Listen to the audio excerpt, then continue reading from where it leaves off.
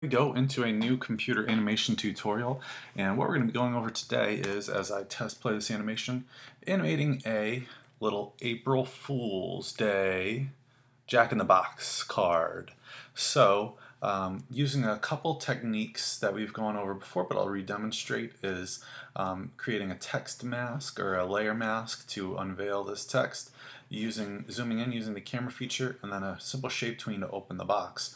And then in part 2 I'll go into actually animating the Jack-in-the-Box. So let's get started in this project. We'll go File, New. We're going to use the standard preset size 550 by 4, 24 frames a second, and go ahead and get started. We'll start out by creating a couple of layers here, and 3 to be exact, and each one is going to be a different part of the box. We're going to need a layer for the front of the box, we're going to need a layer for the top of the box, and we're actually going to need a layer as well for the inside of the box. And so we'll start by going to our front layer, choosing our rectangle tool. We're going to go to click on the outline or stroke color and hit that to be nothing. And then my fill color for my gift box and yours can be whatever you would like it to be. I'm going to go with kind of like a bluish purple here. Sure. We're going to put this gift box down in the lower right hand corner. You could put it in either corner really, but that will give us some space here to have our text kind of unveil like we were seeing before. So going for the top now of the box, we could use the rectangle tool again actually and just click and drag to make a rectangle that's of similar size here, or similar width rather, but we want it to be not quite as tall. The other thing I'm going to do really quick is just change the color of this so that it is slightly darker than the, let's see, than the shape that it's next to. So that's a little too close. I want to make sure that I have decent contrast going on there. Let's see, maybe this. That works. And then I'm just going to take the corners and maybe even squish them down a little bit of this box to create that kind of illusion of three-dimensional space here. So got to move this up just a tiny bit. Looks like that's lining up pretty good to give me kind of the top, and make sure that that's on a separate layer. The top is going to open up, and so that's going to need to be on a separate layer than the front. And then the inside of the box is actually just going to be a copy of the top. So select your top of the box, hit Command C in order to copy that. We'll go to the inside layer, go Edit, and paste in place. Now we're going to take this top one here, the one that is now on our inside layer. Let's go to our paint palette up in the corner here, and we're going to make this a linear gradient. So what we're going to do is create a gradient that makes it appear to be like really more like it's going inside the box here. So what we're going to need is actually to move black over towards the middle. I'm going to create another black swatch just by clicking right underneath this bar here, my gradient bar, and I'm going to put that also in the side there. I'm going to click and move this white over and then just click right underneath on this corner here to get a second white swatch. And I'm going to take this white one and move it all the way to the side. So we should have white on either side and black in the middle. And what you can see now is I'm going to try and get these black areas to line up with kind of the corner edge of the box there. So as I move this over, you'll see it kind of getting close to that corner. And that's kind of creating the illusion here that this is like a side, this is the back, and then this is another side. So I've got to move this side over as well until it's getting pretty close to that corner spot. Cool. And so that gives us a little bit more kind of a three-dimensional sort of look to the inside of the box here. Now we will need to reorder our layers. We'll take this inside layer, move it underneath the top. So now the top is on top, inside is underneath the top, and then the front is in the front. Alright, so now we pretty much have the box part ready here. And so what we'll actually end up doing first now is we'll go over how to add in our text here. So I'm going to add a new layer, move it all the way to the top. I'm going to call this text. And so what we're going to also create is another layer for a mask. The way we're unveiling this text is by using a mask. So let's take our type tool, and on the text layer. We're just going to click and drag to make a text box, and then I'm going to write in, what was I putting in here? Just wanted to tell you, I think was something along those lines. Now you could put any text you want in here, obviously, but just wanted to tell you, and I'm going to put this into kind of like a nice, maybe scripty font, something that's kind of fancy, so then the font that's on the outside, you know, something nice and cute on the outside of this card, or the beginning of the card rather. Just realized my color for my font was this gradient, which is not going to work out. So I'm going to make this kind of like a darkish purple color. Let's match with my other text I have here. Just wanted to tell you, just wanted to say, yeah, there's any number of things that you could put in here. And so and like I said, something cute here and then something fun and maybe outrageous at the end part. So now we're going to put in the text mask, and we're just going to take our rectangle tool again. Let's choose a color, something that we don't already have here, so these don't get confused with other drawings of ours, and draw another rectangle right next to your text here. Make sure your outline is off again. And what we're going to do with this mask layer is, we won't turn it into a mask yet, but let's kind of figure out, let's open up some frames here. Let's open up, we're going to want actually 170 frames total for this project. So I'm just scrolling down to the end here of my project, or not the end, but going down to 170 right now, and I'll go ahead and you can either hit F5 on your keyboard, or you can right click and go to Insert Frame, and that will insert some just basic frames for us to work with in our animation here. Now what we'll do is, this text mask is going to grow and be a bigger rectangle that covers the text by the 30th frame. So I'm going to the 30th, I'm going to hit F6 on my keyboard, or you can right click and go to create keyframe. We're going to insert a keyframe here. Now at this 30th frame, with that highlighted, I'm going to select my mask and stretch it out bigger, so that'll cover all of my text. And what that's going to do, once we add in a shape tween here, it's going to make that grow from first frame being next to it.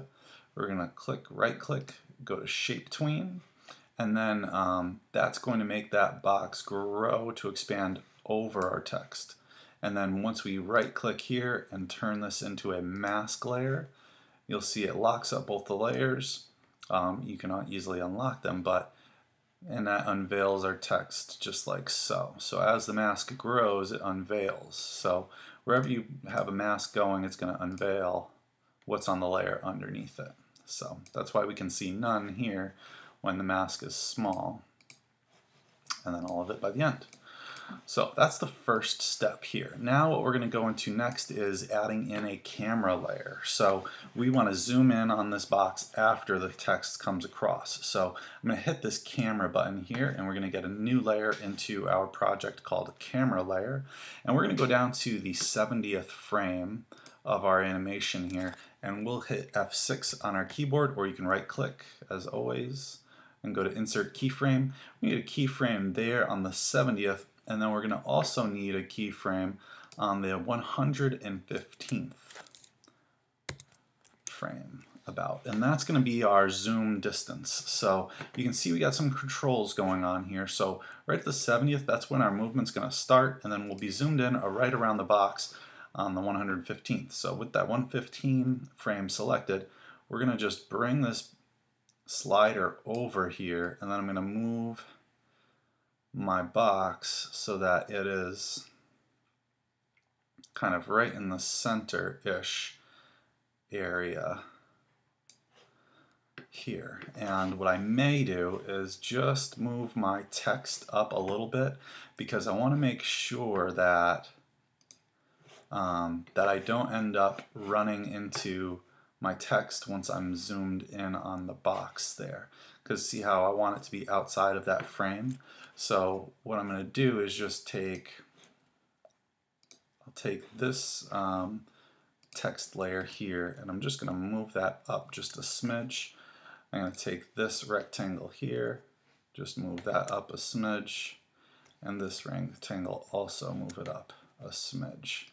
So that should all work fine still, and then once I get down to the end here, you can see I don't see the edge of the text in my camera frame.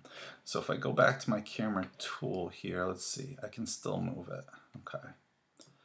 So let's check out what this will look like actually. I'm not sure if I'll see that there. I may have to tweak that just a little bit more. But what we want is a classic tween, right in between those two spots where we put those frames, those keyframes on our camera zoom layer. So let's see when I press Command and return how this plays out. Just wanted to tell you, and then a little pause, and then zooming in. So I'm going to move that text up just a little bit more because I need to make sure that I have enough space for this box to open. And that's about all the space I want. So let's move up that text a little bit more. So again, I'm just going to click on the text, hold Shift and click up once on my arrow key. Again, holding Shift, click up once just to move that rectangle up one smidge. Hold Shift and again. So just working my way up there. Let's give this another test play. Just wanted to tell you, a pause, and then a zoom in, and that's going to be perfect. I got just about the right amount of space to make this box open here, which is what we're going to do next. So what we're going to do is go down to, I think what I wanted to have happen here is to have the box start to open just before we get to all the way zoomed in. So if we go to our 110th frame on your top layer, as in the top of the box, we're going to hit an F6 there for a new keyframe. And so what that's going to tell us is right at this frame, we're actually going to change this top of this box to a different shape. So what we'll do is go Edit, and actually I could just take my transform tool and let's see what happens here. If I just switch this, yeah, there we go. So I just pulled that side, I pull the bottom up, and then it's reversed this shape a little bit. And this is the shape that we want actually here. It's kind of a thin trapezoid type of shape here. And this I'm going to move up to just be right along the edge of the back of the box there. So that, if we kind of go here, it looks like that box just starts to open up. And then what we'll have that do is, let's say it opens over to about the 120th frame, so just about 10 frames in there. We're going to put a new keyframe, and then we're going to take this and turn this top shape into a rectangle. So I'm just going to go over the corners there and pick these corners up so that they get to be kind of like an open box in the back here. The top has been opened all the way. So, and then what I'll do in between here is use a good old shape tween, and that should kind of create that illusion that the box kind of slowly opens there. And then I think the only other thing I was going to add in is one little nice detail here. I was going to add one new layer back at the beginning of our projects here. So we want to add a nice little bow on top of this box. I'm just going to create a bow layer here. I'm going to actually use the paintbrush tool, which is a tool that I don't use too often. Nice thing about the paintbrush tool is I can click on this brush library here, and I can make a nice fancy, let's say take a calligraphy brush or an ink brush, and I can make a nice bow. So I'm going to double click, and you'll see your brush style change here, and just kind of draw a nice little bow. And that looks like it's using actually my pencil color, so I'm going to hit Command Z, and I'm going to change this color to be something nice and bright, maybe some orange here. And let's try that one more time. And there we go, kind of a cute little brush. If I made this stroke a little bit bigger, I'm sure it would be bigger. So let's go ahead and kind of just layer over that. And there we go. That's kind of coming together now. And you can just kind of keep layering them on there if you want. That looks pretty good now.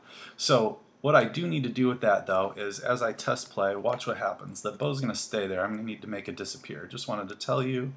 And like I said, the bow stays. So we're going to need that bow to go. And so that's really the last move here for this part 1 video. So right when this frame goes to open up, I'm going to hit a new F6 keyframe there, and then just hit delete. Simply delete that bow from being in the picture then.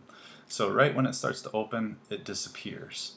And so, again, one last tester. So just wanted to tell you, and then zoom in on the little gift box here, and it opens. And at this point, you could really make this do anything. If you want to make this for any occasion, we're going to go on in part 2 to make this a jack-in-the-box and have a jack kind of bop out here, with the spring attached, and say April Fools.